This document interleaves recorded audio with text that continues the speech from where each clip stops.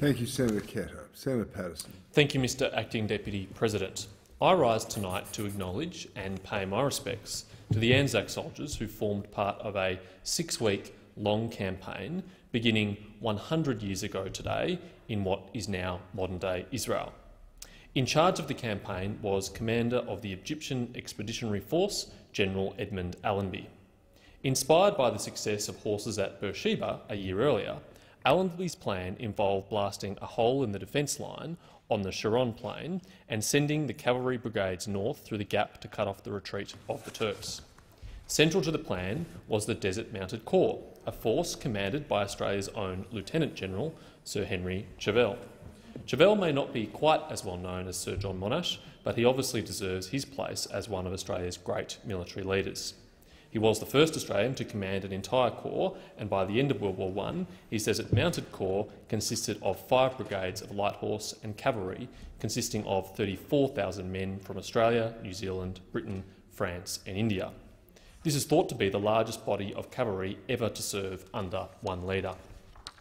The action began on the 19th of September with an artillery barrage near today's Tel Aviv. As planned, this created an opening for the cavalry to break through the enemy's lines. The 5th Cavalry Division headed north along the coast towards Nazareth and Haifa, and the 4th Cavalry crossed at the Megiddo Pass and then headed towards the Jordan River. Other troops went down the central highway to Jenin. The Chaytor force, led by New Zealand General Edward Chaytor, captured Amman and dealt with the 4th Turkish Army. On the first day alone, the Allies captured 15,000 prisoners. On September 24, Chauvel sent the Australian Mounted Division to capture the railway intersection at Samak, near the Sea of Galilee. The station was heavily defended by German guns and German and Turkish troops. The Australians charged the station by moonlight and engaged in the heaviest fighting of this part of the campaign. The battle cost the lives of 14 Australians with 27 wounded. Nearly half their horses were also lost. However, this was far less than the 98 Germans and Turkish troops killed and the 365 captured. From here, the troops took the rest of northern Palestine and went on to Damascus by October the 1st and eventually Aleppo by the end of October. Among the Australian troops were a sizable contingent of Indigenous soldiers.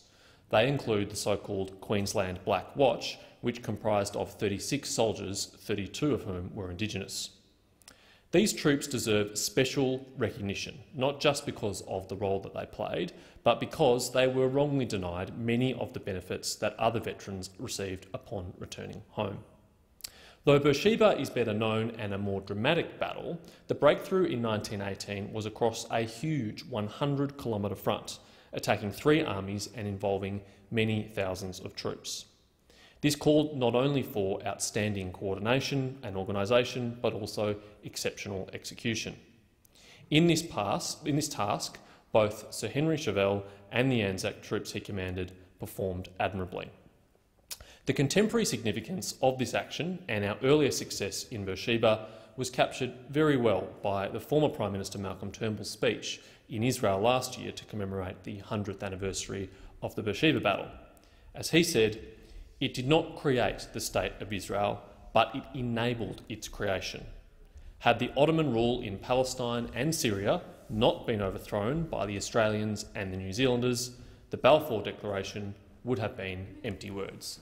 Thank you.